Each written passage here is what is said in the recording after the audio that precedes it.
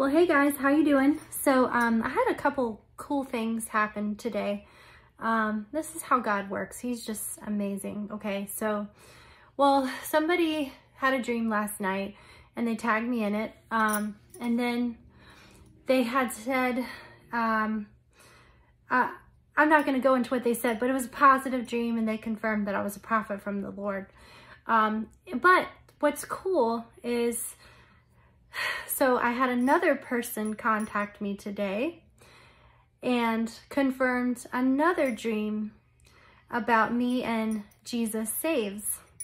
So what's really cool is Jesus Saves was talking about how the Lord gave her twins confirmation, and I said it out of the blue the other day. I said, "Oh, you're my spiritual twin."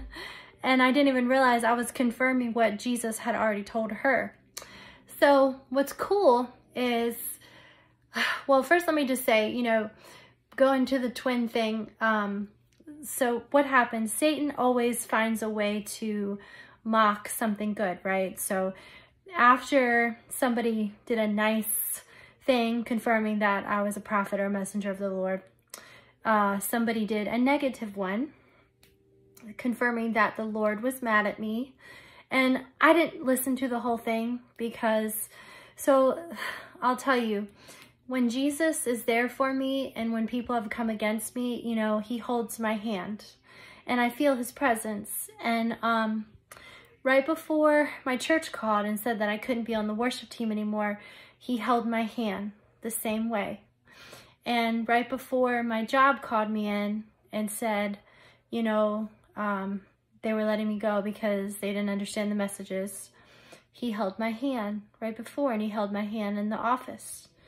And when someone sent me this video, one of the sister in Christ was just warning me, what people were saying. I listened to it, but the weird thing is I felt him holding my hand. It's not weird because he's there for me always. But I felt him holding my hand through it. And I didn't watch the whole thing. The weird thing is I stopped at exactly at 4:17. And I don't know what 4:17 means. I'm not good with numbers. But someone put it on my heart. Jesus put it on my heart. It was like a thought in my head to look it up. And so I did. And I saw something about twins. Something about, I can't remember the exact term, but there's more than one meaning. It was like faith and then love and stuff like that. So I thought that was interesting. But, so let me get to the cool dream. Someone contacted me about Jesus Saves. So she said in her dream, we were in the living room and we were playing with Legos. But each Lego had a piece of God's prophecy. And we were putting the Legos together. And every single time I had a word, like the train derailments or whatever, she had something else. And then she put that piece together. And she was about to say, well, in her dream, she said, "Jesus, can I just tell them, what this means?" And he said, "No." He said, "Don't tell them. They have to seek me and search out." And I can't remember the exact word she said, but basically, he can't give it all away yet. And then that brings me to the scripture, we prophesy in part. So, in the dream, he would not let her tell us, what it meant. And then she said, she got more confirmation in the dream. We were still putting the pieces together. And, it said something about the Lord told her that the more and more pieces we put together, our prophecies together, like she gives lots of words of knowledge, and sometimes the Lord will speak to her about stuff like the twins. And once we put those pieces together, he said, we will know the day. In her dream, she said we will know the day of his arrival, like to the exact date. Which brings me to the prophecy, Amos 3:7, I don't do anything unless I reveal it to my prophets first. So I think the whole thing behind this is Jesus wants us to seek him and keep waiting on his arrival and being excited for his arrival. And he's playful and he's fun. And this Legos was like a fun thing. And what's cool is she had prayed to Jesus about having a baby. but she didn't want to bring a baby in this world because of the evil. So she said, I'd love to be pregnant right before we go home. She's pregnant with twins. So that was amazing. And I'm sorry, guys, come on. That cannot be a coincidence. And God, he does things like that. It's so amazing. And then she said, what Jesus wants us to do is he wants me and Jesus Saves to basically talk on the phone, because we have certain frequencies in our voices that we can discern whether or not, you know, you feel the Spirit or not, you know, the Holy Spirit. And obviously I know Jesus Saves has the Holy Spirit. I feel that in her very strongly. And the Lord, you know, led me to her.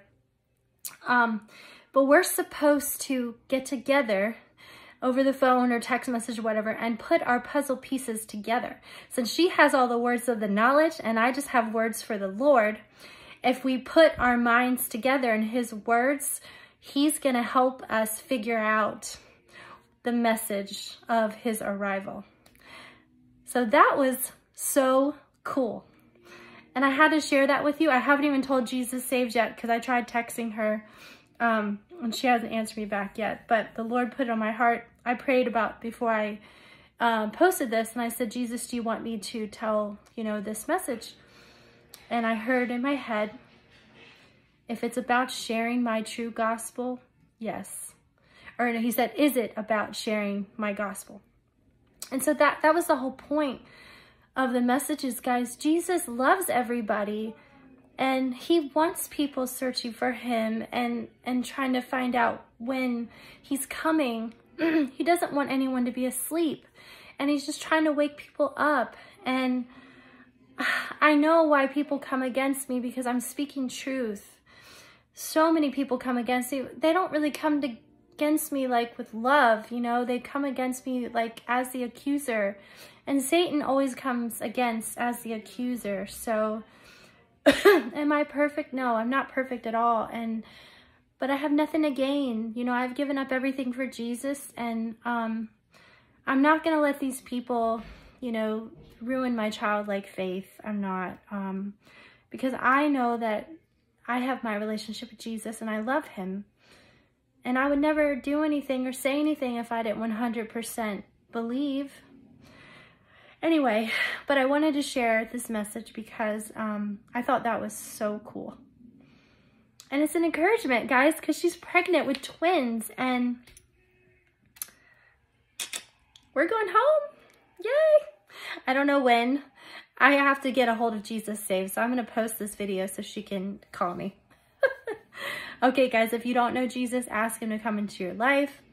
Ask him, you know, to forgive you for his sins. Believe in him with all your heart, and, you know, he'll forgive you. Guys, he doesn't want anyone to perish, and that's why he told me that when people are just speaking about wrath, but they're not leading people to his gospel, his love, you need to test the spirit, because not everyone is from him, you know.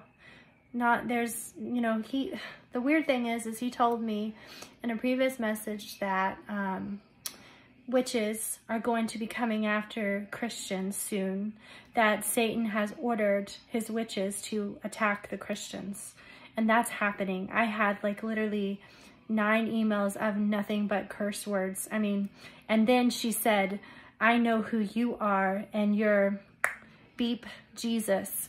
So it was very, very crude. So that happened. And then he also said that Satan is whispering in Christians' ears.